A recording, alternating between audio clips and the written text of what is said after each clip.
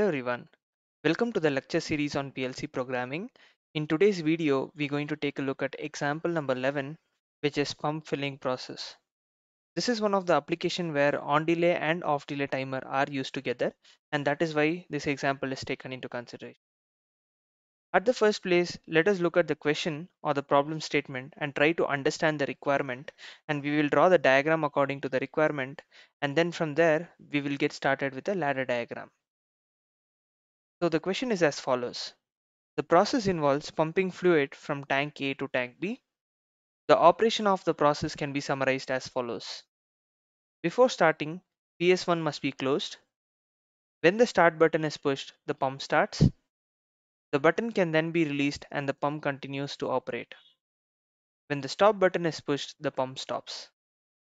PS2 and PS3 must be closed 5 seconds after the pump starts. If either PS2 or PS3 opens, the pump will shut off and will not be able to start again for another 14 seconds. So let us look at the diagram which can pictorially make us understand what is the requirement. So they have given there are two tanks A and B, and there is a pump that actually pumps the liquid from tank A to tank B through the switches PS1, PS2, PS3. So these switches has the control of the liquid flowing from tank A to tank B. In addition to this, there are two other switches, that is start and stop, which will always be there in any process for that matter. So I've not included it over here, but in the ladder diagram, I will be representing it over there. Having said that, how do we draw the ladder diagram for these type of problems? It's pretty simple and straightforward. Let's look at the ladder diagram first.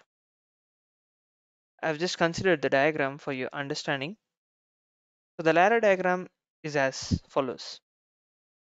If you carefully observe, you might have a question. How do we say this is the right ladder diagram for this question? For that, we need to analyze it first.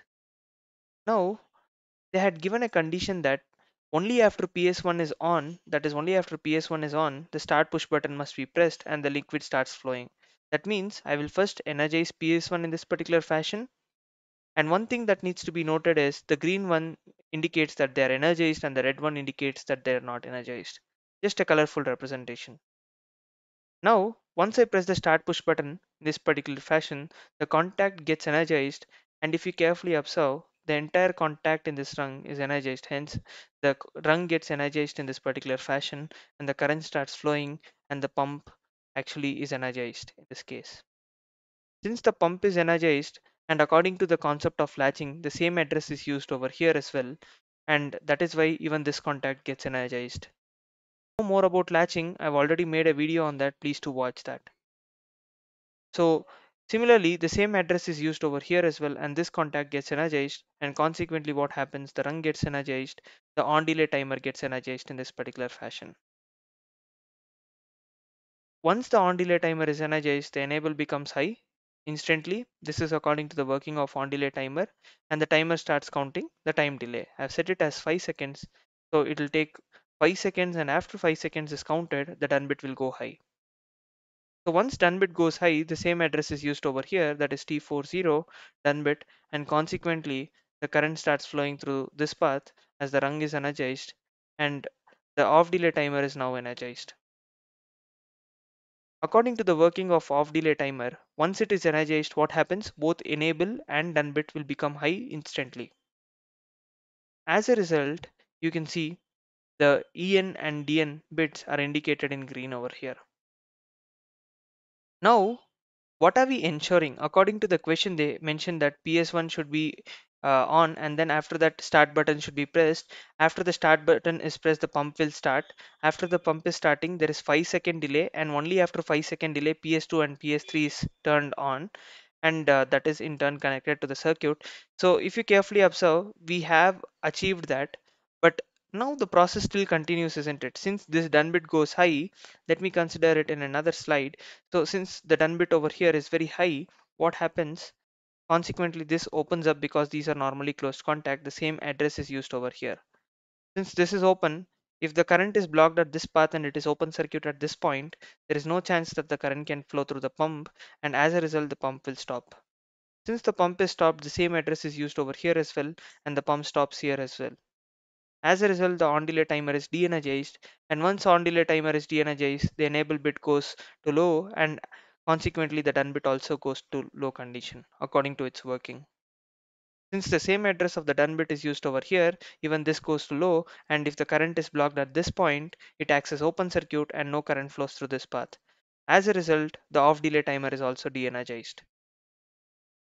After energizing an off delay timer, and if you de-energize it now, the off delay timer starts, isn't it? According to the working of off delay timer.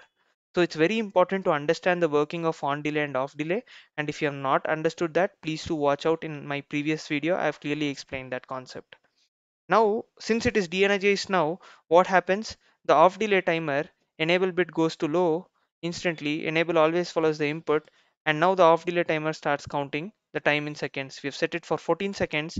Until 14 seconds, no other process will take place. Even if you press PS2, PS3 start or stop, it does not impact your ladder diagram. Consequently, after 14 seconds, the done bit goes slow. Once the done bit goes low, this becomes high and gets energized, and consequently the entire process repeats again. So one thing that we have taken into consideration is PS1 turns on and start button is pressed, the pump starts. After the pump starts, there will be 5 seconds delay, and only after 5 seconds delay PS2 and PS3 will be connected. And after that, in case PS2 or PS3 is opened, or once the done bit of off delay timer is energized, it has to wait for 14 seconds and no other process will take place. And that is exactly according to the requirement of the question. If you like this video, please do like it, share it, and subscribe to our channel for regular updates. Thanks for watching this video. Please do keep supporting. Thank you.